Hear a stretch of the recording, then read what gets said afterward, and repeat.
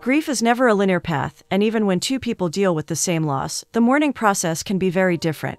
While some people run, others search for a safe place to land, and some people may even blame themselves for it. This story is about Elizabeth, a journalist who is trying to help someone she doesn't even know to find a second chance with love, who also miraculously discovers a chance to find love again. In the opening scene of Time for Him to Come Home for Christmas, there is a flashback showing Elizabeth, a graduate student focusing on journalism, at a Christmas party. Her mother introduces her to an executive at the party, telling him how proud she is of her daughter and how she wishes she could work for her firm. A mother seeking the best for her child. Elizabeth is rescued from the party by Josh, her best friend, who also majors in journalism. He is there to take her to his family party, but she is reluctant to go, because she feels her mother will be bothered about her whereabouts. Josh promises to give her her favorite cookies. What better way to bribe your way, especially in this case, when there is a bigger connection between them? We'll get to find out more about their connection soon. Josh's family is so pleased to see her, especially his mother. However, Josh surprises Elizabeth by calling over their other best friend Andy,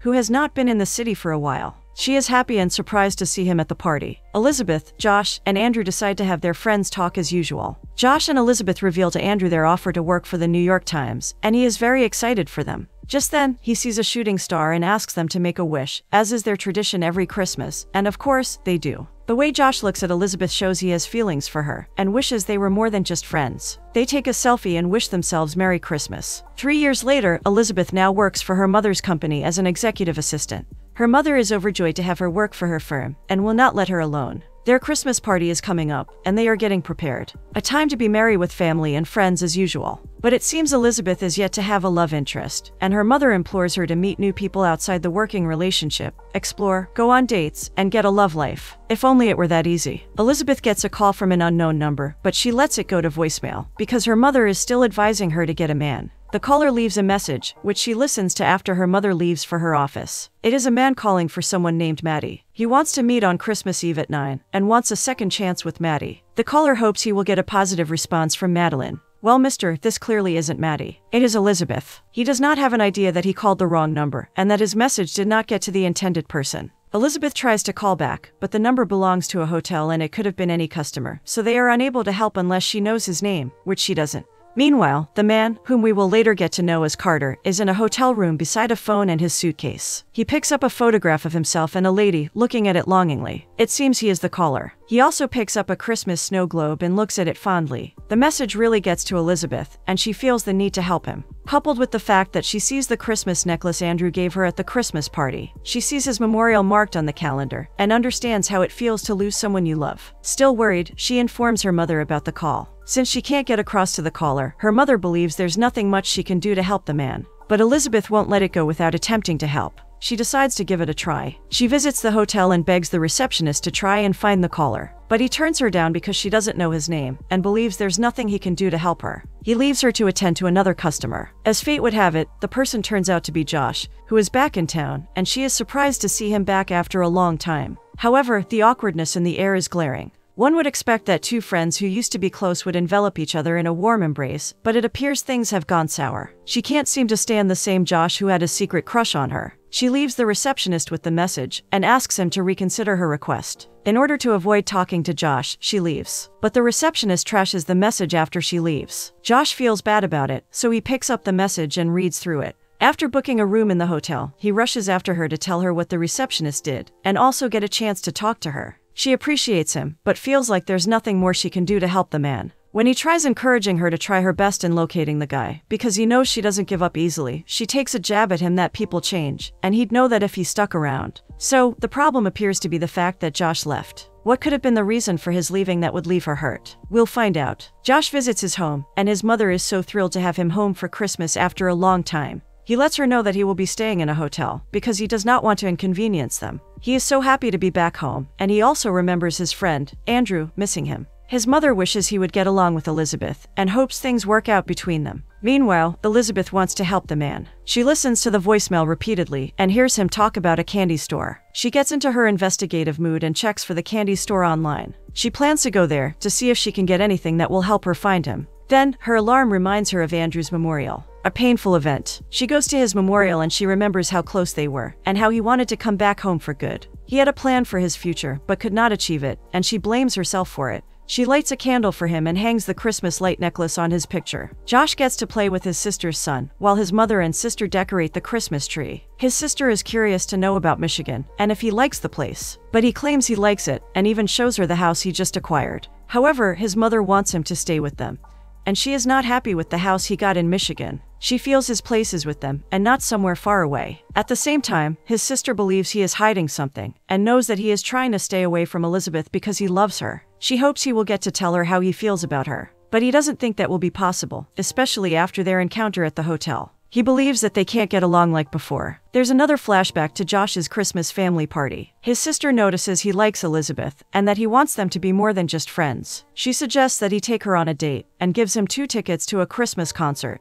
Josh promises to ask her on a date, but we will soon learn whether he did. The next day, Elizabeth tracks down the candy store the man mentioned in the voicemail. Unfortunately, she cannot get any information about him, because she doesn't know what he looks like and not even his name, and they can't share their customer information with someone they don't know. She tries to look around to see if she can get anything that will be helpful. She finds raffle sign-up sheets, which she believes might be helpful, and takes pictures to start searching from there, without their consent. Josh bumps into her at the cafe while she is trying to call all the numbers in the raffle sign-up sheet to get information about the man. He tries to talk to her and hopes she will not brush him off. Elizabeth seems to be in a good mood, so she explains the progress she has made, and that she has to call all the numbers in the raffle sign-up sheets. He offers to help her, and she agrees. Well, it seems it's his lucky day after all. Meanwhile, Carter, the man looking for Madeline, visits his friend Pete. He is so surprised to see him after a long time, and also happy he has moved on with his life. Although Pete is packed up to travel, and he wishes Carter had told him that he was coming. Carter seems to have pushed most of his friends away after he left. Carter explains his plans to see Madeline in the city, and would love for them to get back together because he still loves her. Pete advises him not to get his hopes high, because he believes Madeline will have moved on after 3 years. Josh and Elizabeth have called most of the numbers and still haven't found anything useful. Elizabeth mentions being surprised to see him after many years, and also wants to know how he has been. He claims to have come home for Christmas this year because of his sister's son. Josh discovers that she is working in her mother's company, and not the New York Times job. But he gets to know that she did not accept the New York Times offer because of Andrew's demise. She seems to blame herself for it. Another flashback to Josh's family party. After receiving the ticket from his sister, Josh decides to ask Elizabeth on a date, and tells her how he feels about her. He looks for her and finds her with Andrew. Unfortunately, he overhears a conversation she is having with Andrew about wanting to be more than friends. Sadly, he concludes that Elizabeth is in love with Andrew, and he feels heartbroken. Back to the present, Elizabeth asks why he refused to pick up her calls after he left for Michigan. She thinks he blames her for Andrew's demise, but Josh apologizes and professes that he doesn't blame her. Unknown to her, he left because he was heartbroken, but he cannot bring himself to tell her. Elizabeth refuses to believe him, and she receives a call from one of the contacts in the raffle sign-up list, while Josh tries to remember what happened that day. In the flashback, he is heartbroken, drops the tickets on the table, and goes for a walk. His sister sees him leave and also sees the tickets, and she guesses he is heartbroken. After Josh's flashback, they could not get any information from the contacts in the raffle sign-up list. Elizabeth still wants to find the caller because of the tone of hope in his voice, but she has to look for a way to do that. Josh asks to listen to the voicemail, to see if he might discover anything useful. She plays the voicemail, and they both listen to it. Josh hears faint music in the background, and he believes this might lead them to Maddie. They decide to give it a try, since he believes his sister might be of help with knowing the lyrics of the song. He takes her to his house to meet his sister. His mother is happy to see Elizabeth after all these years. Unfortunately, his sister does not know the song, so they have to look for another way. After thinking for a while, Elizabeth suggests they find who sang the song. It's now all hands on deck. Josh's mother suggests they meet a man who runs a record shop down the road. He happens to be a friend of Josh's father, so he will be willing to help them. However, Josh's mother asks them to help in decorating gingerbread cookies before they leave to meet the man. This makes them remember the good old days. Josh and Elizabeth meet with the man down the road, named Slide, who is willing to help them. Elizabeth plays the song, hoping the man will recognize it, but unfortunately, he doesn't. They are disappointed and have to look for another way. Meanwhile, Madeline, the lady Carter wishes to get back with, and whom he mistakenly messaged Elizabeth for, has a new boyfriend. Has she moved on or not? Well, she thinks of Carter and the fond memories they shared. She is jolted back to reality when her new boyfriend brings the coffee he has gotten for her. However, even as he tries to make the conversation flow, it just won't, because she is in love with another man. Her heart still belongs to Carter, but the new boyfriend wishes to meet her family. She isn't thrilled, because she does not feel the same about him. He suggests that she think about it. Later that day, while in her house, Elizabeth continues her research. Josh calls to find out her progress and to also ask her to hang out with him that same night. Elizabeth has not been able to find the song, but she also declines going out with him because she does not want to get hurt again. Elizabeth has a flashback to what happened at Josh's family party. She receives a text message from her mom asking for her whereabouts, so she searches for Josh to take her back as promised, but she finds out that he left his sisters already. Then she asks Andrew to give her a ride back, but he insists she waits for Josh and tells him how she feels about him. There it is. Josh has been wrong all along. She loves him, and not Andrew. Elizabeth promises Andrew she will tell him the next day, and he gives her a ride home. Unknown to her, Josh left the party because he thought she was in love with Andrew. Back to the present, her mother visits her, and she plays her the Christmas song to find out if she recognizes the song. Her mother is surprised that she has not given up on the search, but she can't help with the Christmas song. She discovers she is working with Josh to search for the caller, but she thinks it is not a good idea. This is because he left her and did not reach out to her. Her mother knows how affected she was by the incident, so she is looking out for her and does not want her to be heartbroken. But Elizabeth assures her that she will be fine, and she has everything under control. Then her mother offers her the opportunity to be in charge of her firm, but she tells her she will think about it. Elizabeth meets with Slide the next day. He has found the album of the Christmas song she is looking for. He searches for it, and while waiting for him, she meets a lady who plays guitar and sings Christmas songs. The lady knows about her dilemma and encourages her to continue, hoping she finds the caller. Eventually, Slide finds it and plays it for her, to confirm it is the background music. She hugs Slide to show how grateful she is, as she appreciates him for his effort, even though the person she is looking for is a total stranger. She calls Josh to inform him that Slide has found the Christmas song, and she manages to trace it to a snow globe. Remember the snow globe from the beginning? Yes, it was the gift that Carter got for Maddie. Josh is in his hotel's elevator while receiving the call, and is so happy they are getting closer to knowing who the caller is. He suggests they meet at the store that sells the snow globe. Guess who joins Josh in the elevator? Carter. However, he did not recognize him because he does not know what he looks like. Carter, on the other hand, does know Josh. Elizabeth and Josh meet at the store selling the snow globe, and they try to find out from the sales clerk if they can get information about the caller. Fortunately, she remembers the man, but unfortunately, she does not know his name. The sales clerk tells them that Carter told her Maddie is in the city for a job. However, she promises to let them know if he comes back in. Elizabeth drops her contact card with her. At last, they are getting somewhere with their search. They are happy she is willing to help and hope she gets back to them. They decide to check out the snow globe the caller got for Maddie, and Elizabeth's mother happens to be in the same store. She sees them together and notices how happy her daughter is with her old friend. Josh is surprised to see her and apologizes for not reaching out to her for a very long time. She is happy they have been able to find the Christmas song,